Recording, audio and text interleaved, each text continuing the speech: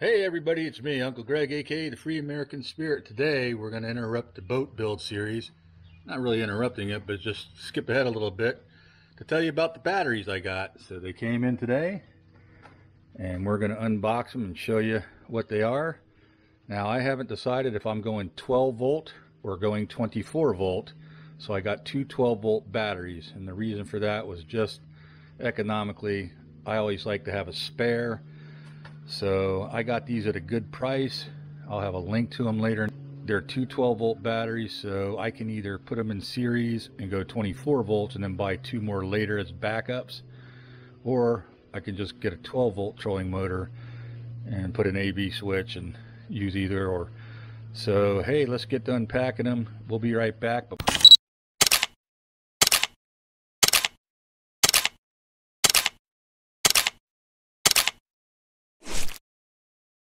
I've already cut the tops of these just to show you how they're packed. So they arrived probably within 4 days from when I called the company and ordered them up. I used, I believe, PayPal to pay them. They take credit cards, whatever. Will Prowse did a series on some batteries called RoyPow. And this is one of the batteries that's made by the same factory. I called RoyPow. They recommended these. They said they're made by the same, and I bought them through them. So I'll have links to that later.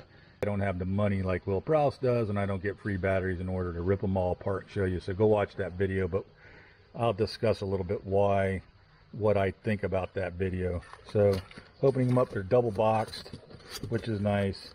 There was two little dehydration pads or whatever you call them right there. I don't know what that's for. You got foam all the way around, and on top you got, I guess, a little user's guide. Oh, look at that. That's a nice user's guide there. I'll have to read through that. And these are the PowerUrus 100 amp hour 12 volt lithium ion batteries. Okay, and we're going to go through all the specs here in a minute, but that's a nice little user guide. And of course it's in a bag, so let me pull this out and we will go through it a little bit. Bear with me.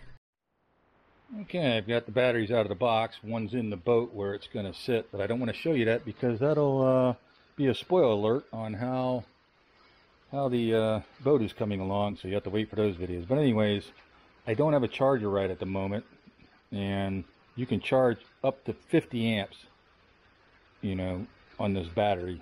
So 50 amps continuous charge, not over 14.6 volts. So you want to get a battery charger that's made for lithium ions at 14.6 volts. I don't know if you'll be able to see this on the thing. Let's see, can I lean on one and show the meter at the same time? Ah, it went off, what do you know? And we'll select it again, AC, DC, and we'll see what this does. But the point that I was going to make here is, can you see the charger? Maybe, maybe not. That's 12.75. I believe the other battery I looked is 12.89. So they're out of balance. So you do want to balance these if you're going to use two in parallel or two in series. And they need to be like 0.1 volt to each other in balance. And then theoretically, once they're connected together, you know, they should run down all nice and evenly because of the BMS inside. Now, when you charge these, you know, there's a kind of debate. I asked the manufacturer. I said, hey, when I charge these, if they're both in parallel, can I use one charger? He said it's best to charge each battery separately. You know, I don't know with a BMS in there why that would be, but you know, I'm not a technical guru like Will Prowse and all those guys, so you know, I'm just giving you the information.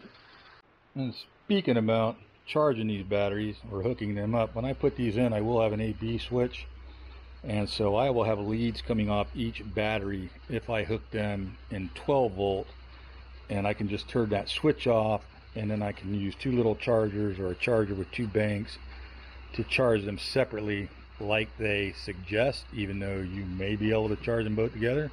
I'm just going to do what the company tells me to do, you know, and then if it's in series in the 24 volts, I would have to use a different charger. So I won't know yet until I get my trolling motor and decide whether I'm going 12 or 24 volts. But when I do, I'll show you what chargers I got. So just a little bit of specs on this.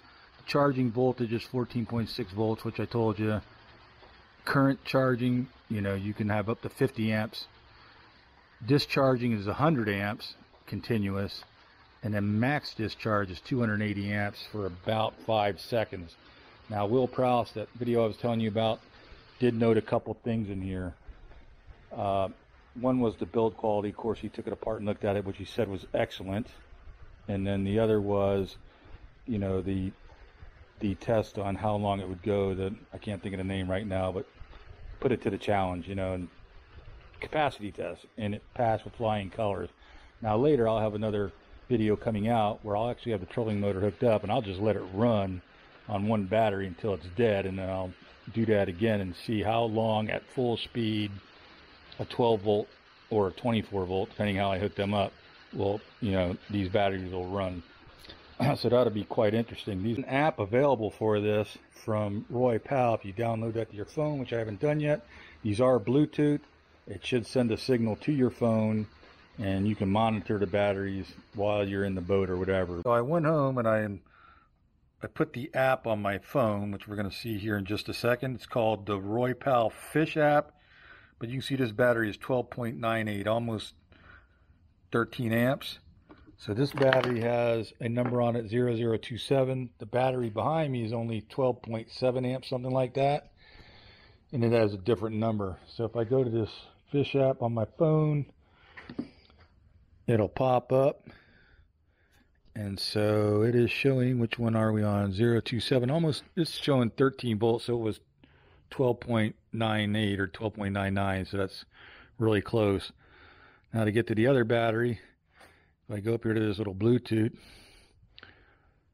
it'll show, hey, it's showing my camera. Still looking for stuff, so sometimes I gotta move away from the other battery to see if my other battery will pop up. Let me just shut it off and reopen it. RoyPow Fish. That's the 027, the one we just did. And now let's see if it finds the other one. There it is, 0063. If I'm really close to a battery and I'm switching around, sometimes it gets confused. There it is. So if you look at the other one, I told you it was 12.7, I think. We're going to skip that. And there it is, 12.7. So it kind of rounds it either up or down, I guess, right to the however close it is. So that's kind of really cool. 12.99 went to 13 on this battery here. So that's very cool that that works on the budget battery. Like I said, I'll have a link to this battery. You know, I'm going to try to get an affiliate link, but I'll have one to Amazon as well. I believe at the time that this was made, they were around $4.50. If I get a link, they might give me a discount for you. Or maybe they won't, but you know, that's a pretty good deal on a 100 amp hour battery.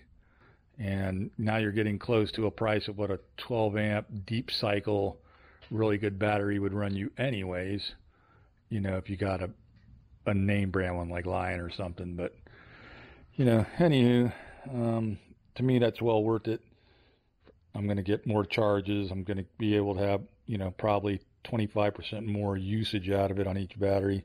But getting back to Will Prowse's videos, a couple things that he noticed on the build quality that was excellent. There was a lot of foam around this battery, and what he did not like about this battery was that foam actually went into, there's a big heat sink on one side, and that foam went into the little slots on the heat sink. Now I get you want this maximum air current, but these batteries are sealed batteries. They're, what is it, something 65, which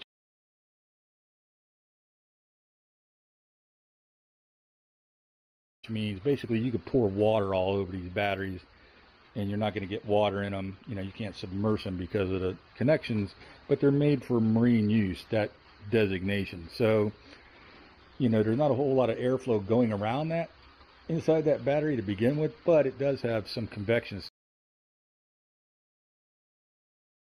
stuff. So, you know, I guess if you were using this for something other than light trolling motor use and things like that, that's really not gonna, you know, draw huge amps off this thing.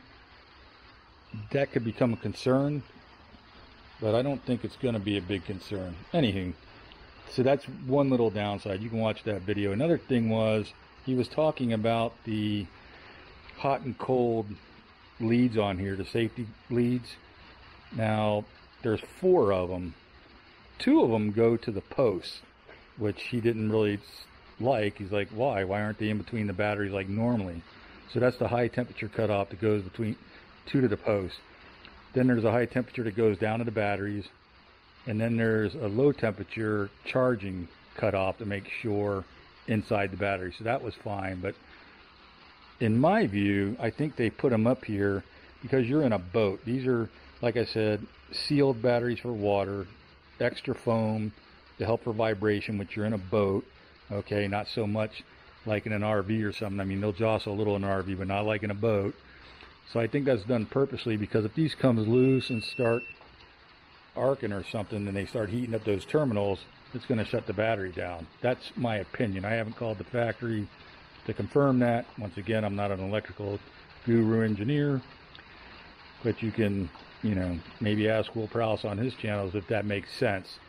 I would like to see 2 temperature cutoffs, but here again, I live in Florida, so, you know, I very seldom get so much freezing. And to be quite honest with you, if it's that cold, I'm not fishing, and I'm not charging my batteries anyways. Maybe if I was in an RV, that would be a concern. I'm using it year round. So that's up to you, you know, because it only has 1 cutoff for the cold. I just don't see that being a problem, but I just wanted to let you know that's what Will found. And, you know, that may be a concern to people way up north who use their boat and want to charge in the middle of winter. You know, if you're inside a garage or something like that, it's not going to matter. It has to get below 32 for that cutoff to shut off. So there's that. You know, the manufacturers of these batteries tell you, you know, if you're going to leave them in your boat or something like that for a month, that's fine, but you should really top them off every once in a while, the full 14.6 volts, you know, get them up there. And then if you're going to stay more than a month, you need to bring them inside. You know, and this manual goes through all kinds of little specs for you. It's well written in several languages. That's a little battery charger that they sell. It's only 3 amps. That would take too long, but they have a 50 amp one, I believe, but they're expensive. But if you look at this little manual here, everything is laid out for you real nice. Nominal output voltage 2.8 volts, nominal capacity 100 amps hours, actual capacity plus or minus 100 amp hours, internal resistance 20 ohm plus or minus, charging 14.6 volts, you know, max capacity 14.6 volts, discharge cutoff 9.2 volts. In other words, the battery's going to shut down when it gets down to 9.2. Self-discharging rate 3% plus or minus at 25 degrees Celsius. Continuous charge current 50 amps. Continuous discharge 100 amps. Charging protection plus or minus 32 degrees Fahrenheit. Okay, down to 9 degrees Fahrenheit. Is that what that says? So let's see what else we got here. Operating temperature 32 degrees to 122 degrees Fahrenheit. You know, people are going to push that a little bit. Discharge temperatures 14 to 167 degrees Fahrenheit. Wow. Okay. And let's see here. Storage temperature 1 month. That's what I was talking about.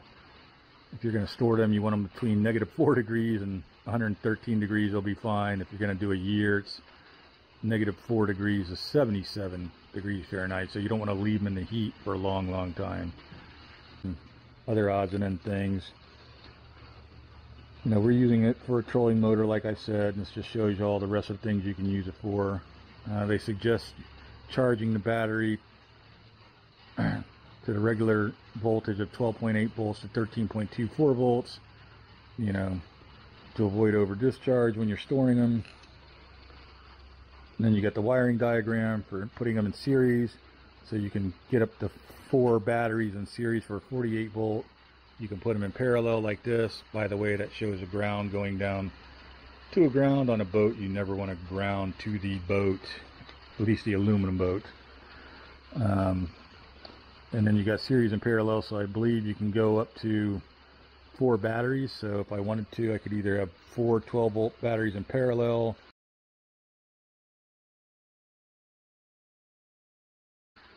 or 4 batteries in 2 sets of series and then parallel together for 24 volts, or 3 batteries for 36 volt in series, or 4 batteries for 48 volts in series. That's the initial look of this battery. Like I said, I've got 2 of them. We will do more tests on them. Everything I've heard about these, as far as the capacity test from Will, was really good. The build quality is great. You know, like I said, if I had the money, I would pull it apart and look at it. All this spare aluminum over here that I saved, which is good, because out of that junk pile, I've got that piece right there that I got to clean up. I'll bend that up and I'll clean that up. And I will use that little piece maybe. And we'll clean it up, paint it up, and rivet it up, and make a nice little battery tray out of it. That makes it quick work. Get the little grinder out. We cut those rivets off of this piece and then cut that piece to fit. Drilled a couple holes. Now we're going to rivet this together. When I'm done, we'll just take our sanding wheel or whatever and hit that real lightly, get all that junk off, and put a light coat of paint on it for the battery tray. And then we'll put it in the boat. It's looking good. Got the tray all painted up. Put the batteries next to it to make sure they'd fit, which they will. Just noticed that this thing is on one battery. I don't know what that is, but it's not on the other battery. I know that's a little older case or whatever. All the stickers and everything else looks exactly the same. So I'll have to ask them, and I'll let you know when we do the battery test. But that thing is ready to go in the boat. I just got to drill some holes, screw it in, and then once I get the batteries in place, I'll put 2 eye hooks to strap the batteries down really, really good. But I'll show that later in the video when we test it out and I show you the wiring. Alright guys, hope you liked the video. Thumbs up, subscribe, hit the bell icon to see more videos like this, and use those links, especially these battery links on Amazon. You might get a little discount, and it helps me make a little money. See you later. Bye.